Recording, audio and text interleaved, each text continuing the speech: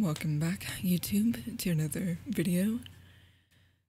And today we are going to discuss what happens when you're in a relationship and this person is very toxic to you. They are breaking your heart.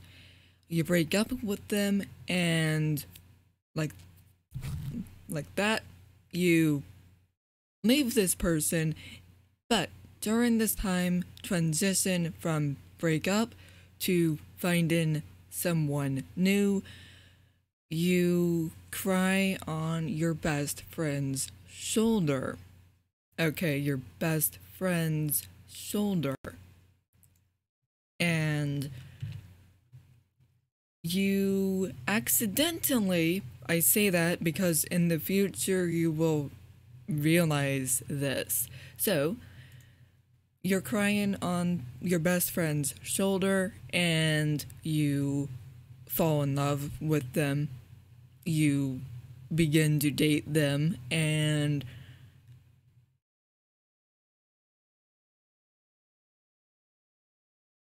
okay, I'm going to read that later.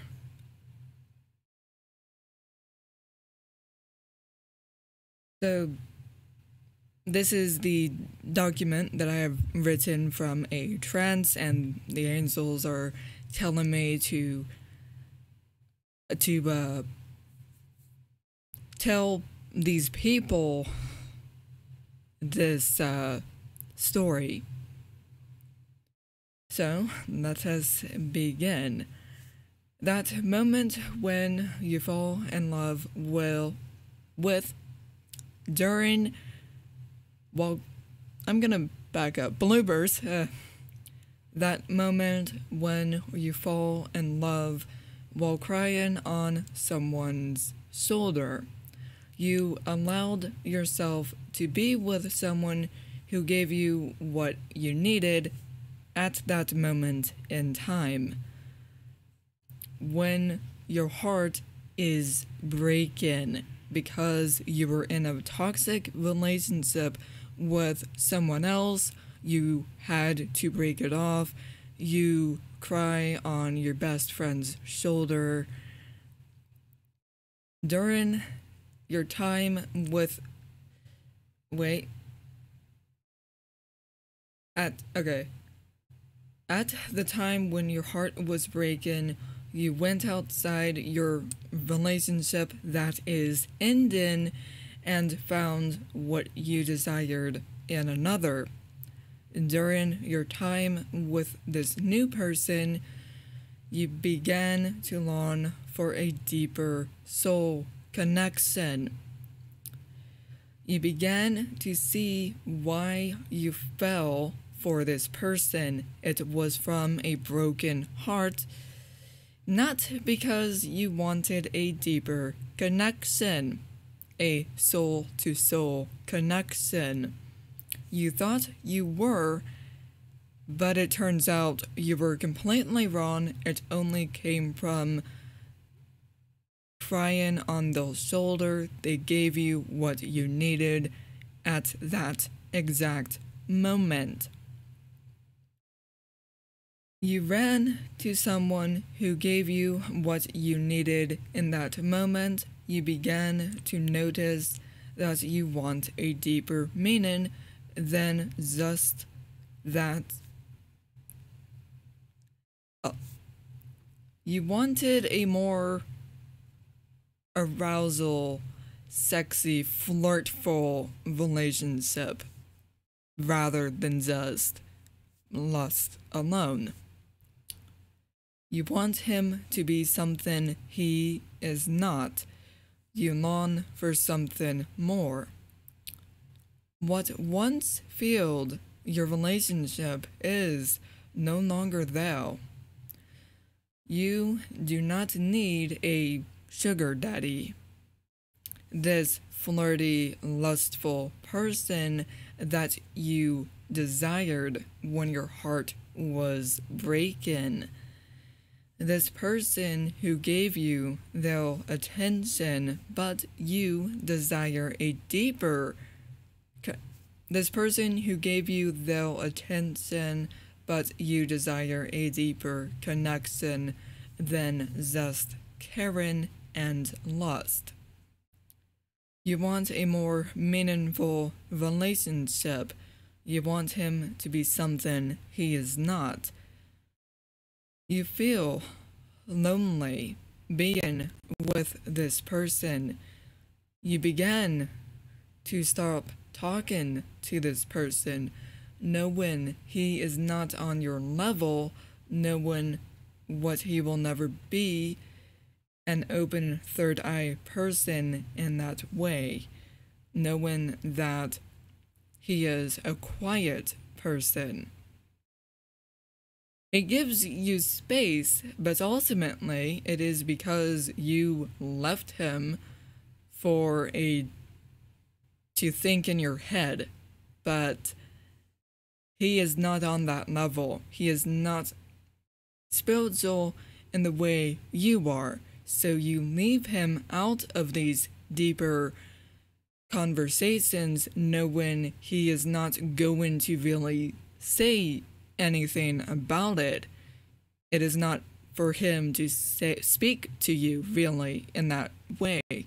And he has told you this all before, but you disregarded it and you continued to moving forward with the relationship. You then began to seek encouragement, but he doesn't do it in the way you need him to. You want encouragement in the way that is deeper words, not just do what feels right for you.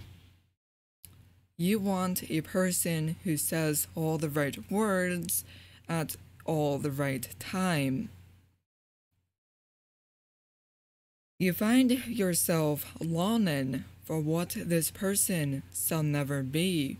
Soon you find yourself being lust absent.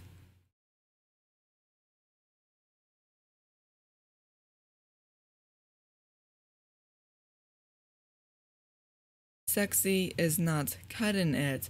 Sir, he compliments your body, but what filled you before now is absent. A hole, a void is now felt. You know now this person is not the answer anymore. He is not your soulmate. He can still be your friend, but he will never be your soulmate. And this is when you made the mistake of loving out of a broken heart, loving out of being lonely. You went to this person at the wrong time and you thought you had found your soulmate who mended you back together, but you realize you want a deeper connection, a deeper communication with this person, and it will never be there. And you feel alone, you feel disconnected, you find yourself in your head more than with this person, knowing he is not on the same level as you. His world is different than your own. You begin to drift away from this person because he is not with the third eye like you have it. You begin to drift. He thinks all is okay. You just need space. He is quiet. He hardly says anything. But you know there was more to it than that, than what he sees and feels. In your mind, you keep him around because he is the only person you are talking to. Because without him, you have, like, no one else to turn to. But you still require a deeper connection, a deeper soul to soul. But this person is not given that to you.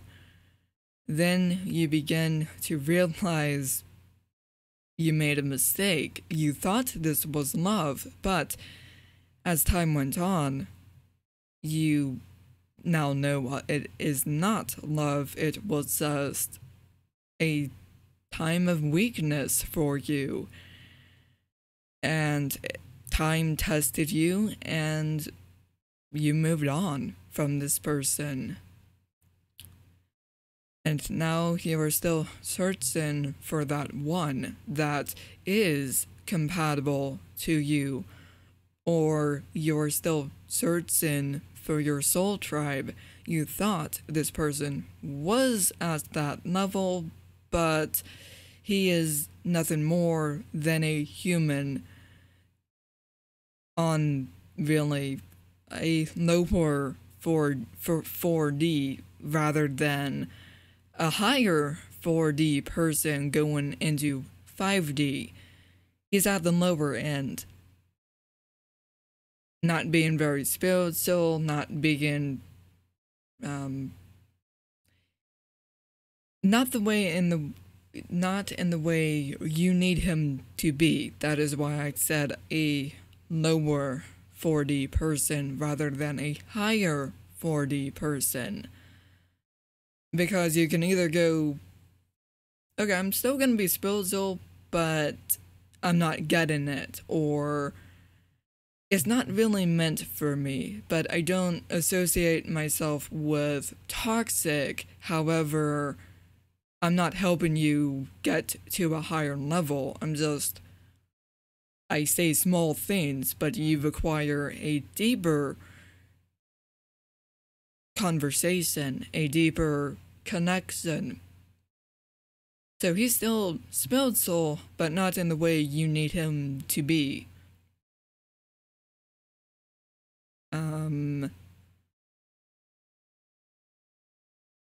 Yeah, the pretty heavy video. As I said, my angels wanted me to make this type of video. It probably came from watching an advice video that I listened to, and kind of just stemmed from that. But it's also, yeah, let's just go with those two reasons.